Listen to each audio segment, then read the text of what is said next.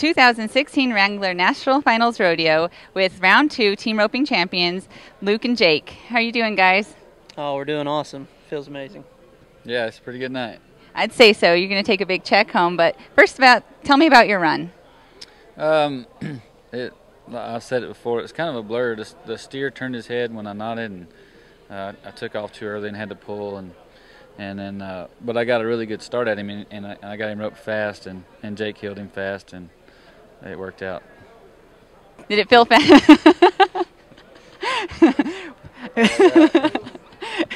What's your side of the story, Jake?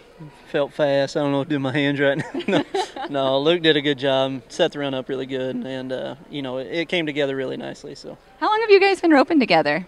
This is our first year. It's your first year, so you gelled together quite nicely.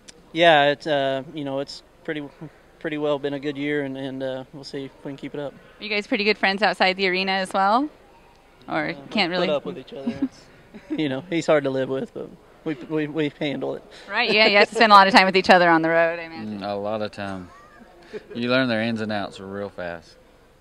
Well, hopefully you get along for the rest of the NFR. You guys are doing great so far. Congratulations. Thank you.